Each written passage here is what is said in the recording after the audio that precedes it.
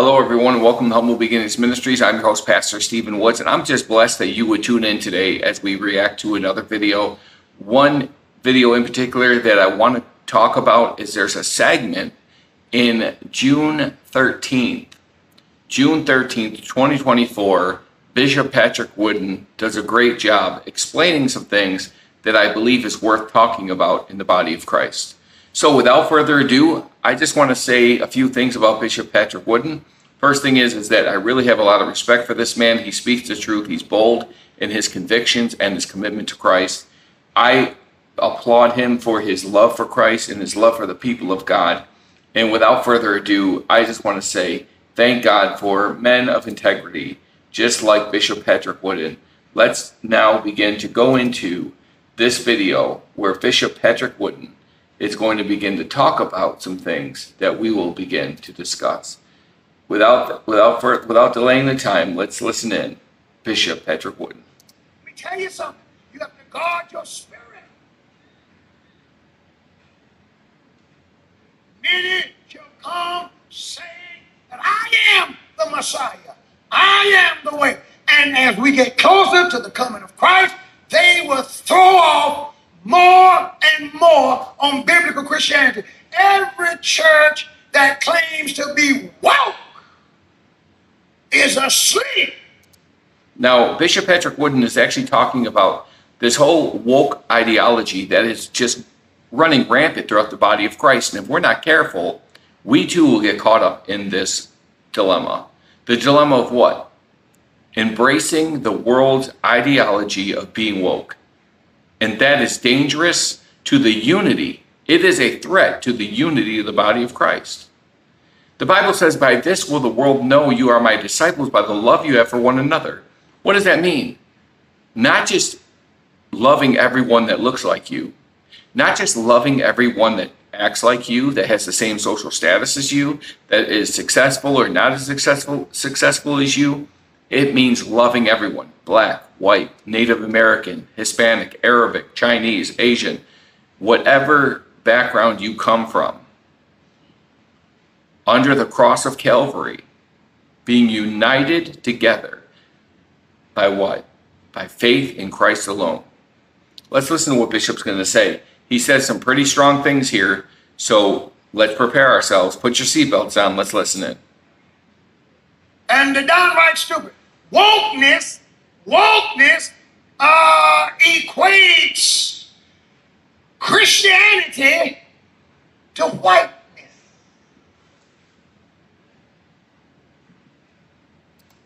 So he's saying wokeness equates Christianity to whiteness, meaning, oh, it's a white man's religion. And that's what we're seeing here today. A lot of other cultures are embracing this type of ideology, trying to trace it back to being one particular kind of skin color. But Bishop Patrick Wooden is going to bring some clarification that I believe is important for us in the body of Christ. So now, how are you going to be a church and believe that? You know, and then wokeness equates being on time to whiteness. You might have a point, but listen.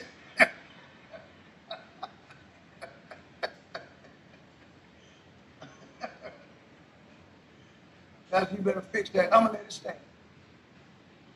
Come on.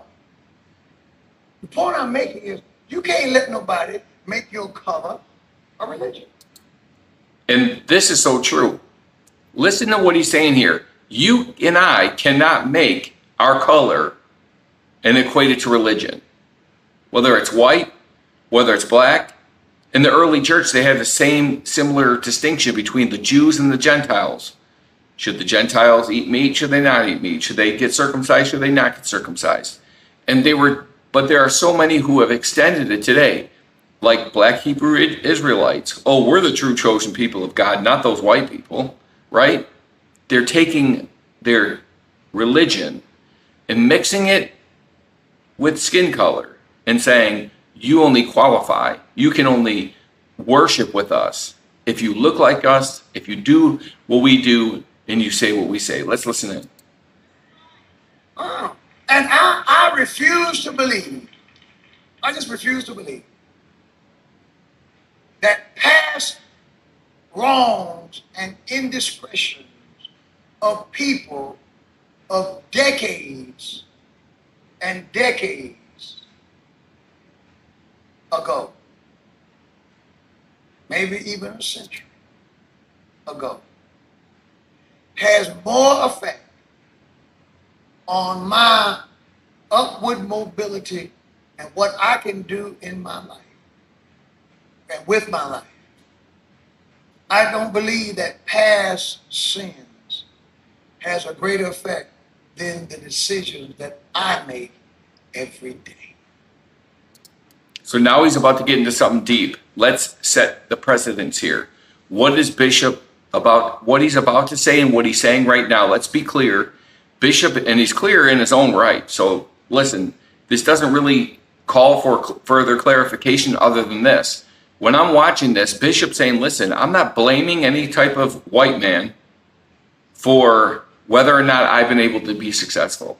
I'm not blaming another black man for that matter. I'm not blaming the Chinese, the Asian, the African American, or whoever else. But it fit the context fits more, is what he's saying, is that the white man is not holding me down.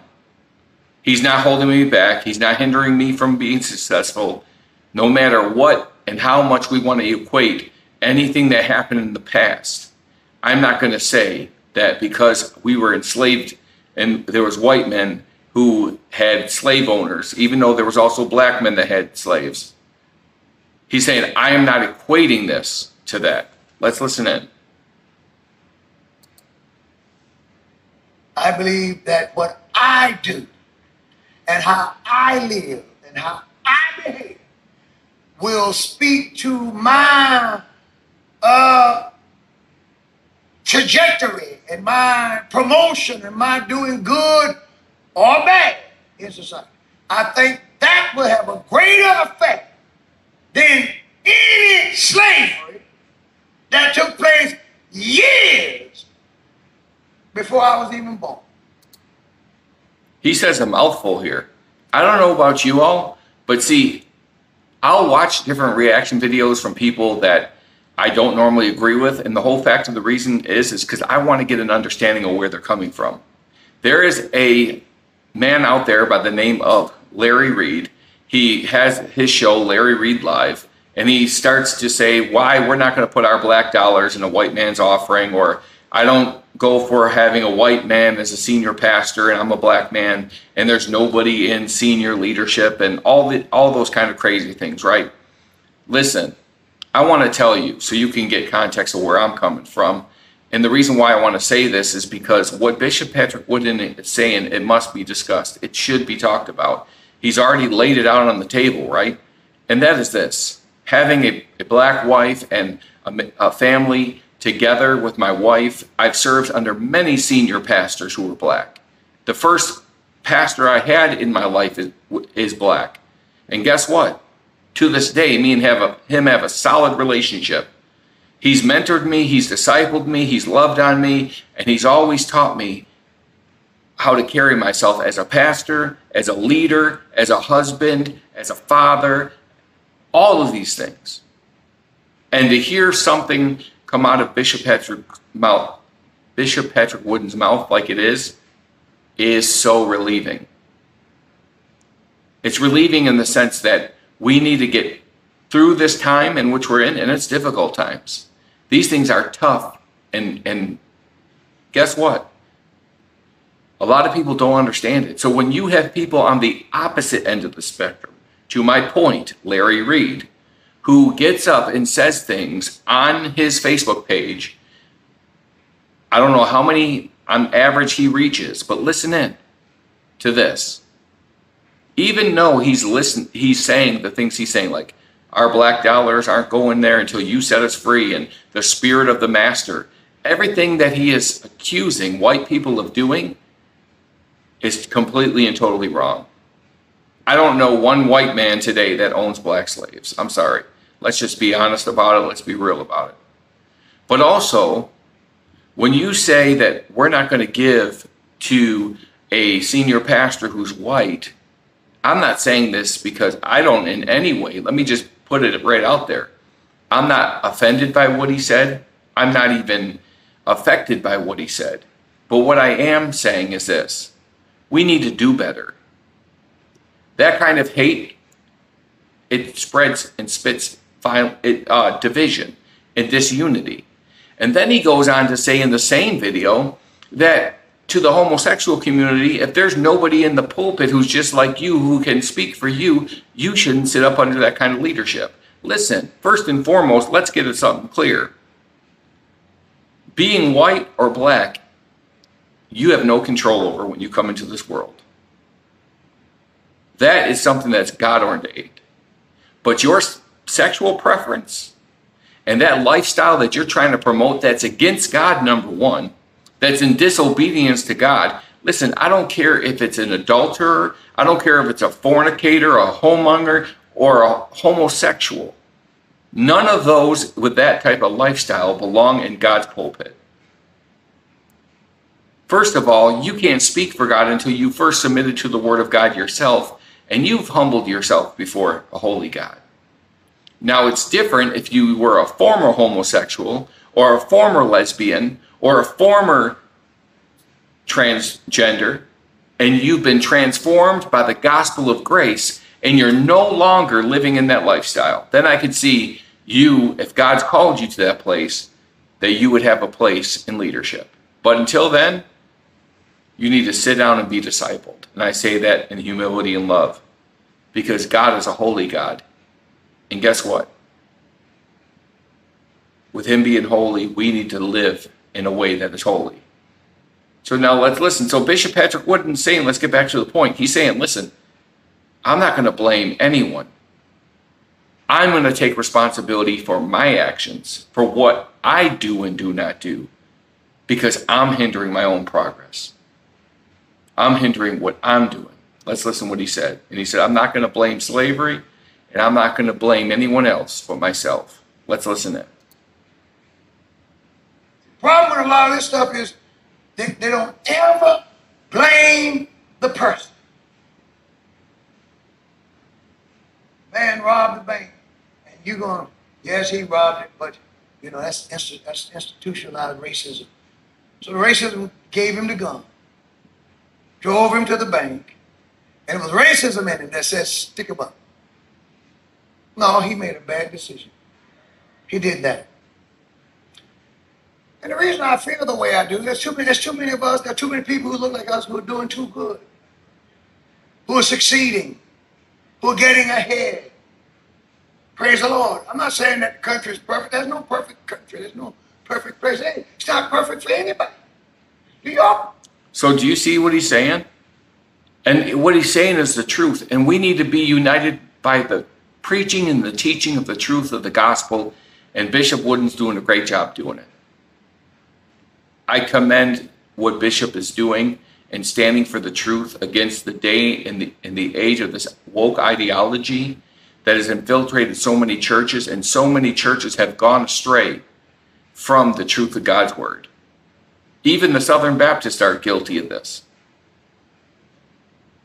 So let's listen in what he's saying. There's no perfect country, just like there's no perfect church. But let's listen in. He's going to say some key things coming up that we can really be blessed if we have ears to hear what the Spirit is saying to the church. I don't know that white folk have challenges too. Y'all don't believe that, do you? Just go on, just drive on, go through a few intersections. You find white people standing there with a sign.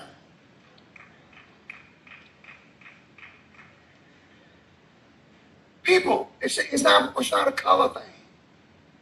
Thank God we live in a country where it's more of a personal choice. You can choose. See, that's what, y'all don't like that. You don't like what I'm saying now. I imagine they'll let me have it online now. And when you tell the truth like this, you know what they say? Oh, he's oversimplifying. Well, walk into oversimplification and get blessed. That's right. Walk in it. Praise the Lord. Let me make it as simple as possible. Obey it and watch God bless you. See, if we obey what he's saying, guess what? we can be unified together. If we obey the simple truth of what he's saying, yes, there's white people that are going through the same thing, homeless, without food, on the sides of the street, on the interstates, on the expressways. As you come off the exits, I see white people all the time, black, Native American, whatever background they've come. I've seen everyone. We all have certain struggles that we're going through, and we're lying to ourselves if we're embracing this woke ideology. We need to take responsibility. We need to wake up. And like he's saying here, we need to humble ourselves to this message so that we can be blessed. Because many of you out there may feel like he did oversimplify it. But in making it plain, guess what? We can finally own what really belongs to us. And we can really begin to move forward by the grace of God together. Now, I want to say this, that even though there may have been some who have been affected by racism, right? Because we're not going to deny that it exists still to this day. But like he's saying, I'm not going to sit up here and believe a lie that all black people everywhere are in the same predicament as it was back during the time of slavery. And one thing he's saying too, he's not talking about the whole thing about how they're taking it so far out to, oh, we need reparations and we need all these things, all this foolery. And you know what? We need to come together under the power of the gospel, through the power of the Holy Spirit, and be unified, loving one another. You know what loving one another looks like? Loving one another means when I see you in need, whether you're black, white, Native American, Hispanic, Arabic, Chinese, Asian, whatever you are, coming alongside of you and helping meet that need. The Bible says this, do you love God? You do well. The devil also believes and he trembles. He said, how can you say that you love me who you have not seen and not love your brother who you see every day? If you see your brother in need and you have what he has need and you just say, oh, brother, be blessed, be filled in Jesus' name, and he walk away starving, if you pray over him saying, be filled in the name of Jesus, and you don't bless him and you have the power and the ability to bless him, your religion is in vain. Your relationship with God is not real. Because you can't say you love God who you don't see and then watch your brother starve. It doesn't matter what their background is, how successful or unsuccessful they are. You can't say that the love of God is truly in you and you walk away and you see your brother in that condition. That's what the scripture says. We're almost done here. Let's listen in. Now, some of us think that just because the blessings don't materialize in 3 days, that a thing doesn't work. No, you got to hang in there. Everybody's going to be tried. Everybody has to go through the crucibles of life. Praise the Lord. Everybody, praise God, hears no. There's no one who gets every job that they apply for. See, doors going to be slammed in your face after you pray. That's right. He's telling the truth. Sought the Lord, and the prophet or the prophetess came to town. They told you that God is getting ready to open up everything. So you thought he was going to do it the next day. All right, you went Monday, and then the thing opened. So now you've dismissed all of the prophecy. No, you're going to be tested. You're going to be tested. Joseph was tested. Abraham was tested. Everybody else was tested. You're going to be tested. You have to wait on the Lord. Do what is right and stand your ground. And the Lord will bless you when the time is right. Okay, let me get to it. So, in closing, just like Bishop is saying here, let's take some things with us here. Let's really capture the moment, take some things that Bishop has said, and really begin to apply it to our lives. You know why? Because what he's saying is the truth. We need to truly, truly respond by faith. We need to respond to this message. What Bishop has said today, or on this, as I'm reacting to this video, What he said on that day to the church on June the 13th is so true. And we need it like our life depends on it. Why? Because the world is getting darker and darker. The church ought to get brighter and brighter. The church ought to be bringing people closer together in Christ. Our meeting point, our coming together is found in Christ. We are equally black, white, Native American, Hispanic, Arabic. In Christ, we are brothers and sisters, whether we like it or not. So we might as well get along here on earth. We might as well love one another now. We might as well care about one another right now. I know we live in a fallen world and we're going to have some challenges, but guess what? The gospel brings us together. The gospel is what we need. We need to keep living it out in community, not having segregated churches, not having separated churches. Everybody should be welcome. Everybody. And not just one set of color and leadership. I'll agree with that. Absolutely. But we all coming together. But it should never be where it's this one-man show. It's just centered around one man. The only man that it should be centered around is Jesus Christ. Bringing us together. Walking in unity. I'm not just going to respect a white pastor because he's white. If my pastor's black, I'm going to respect him. If he's Hispanic, I'm going to respect him. If he's African American, I'm going to respect him. No matter what nationality, Chinese, Asian, whatever nationality he may be, guess what? I'm going to respect him. I'm going to humble myself. I'm going to submit myself to correction, instruction, and all that. Why? Because it's the Word of God that's right. And I'm going to study to show myself approved. So to all the pastors out there who are preaching a colored gospel, all the pastors who are up there talking about, oh, I'm sorry for being white and apologizing because you have no backbone. You don't understand this whole woke ideology. It's not about your skin color. You don't have control over that. It's about being honest, and we're called to love one another and to walk in obedience to the gospel of Jesus Christ. It is the gospel. Jesus said the wall of partition between the Jews and the Gentiles has been broken down. And he took the two groups and made them one in Christ.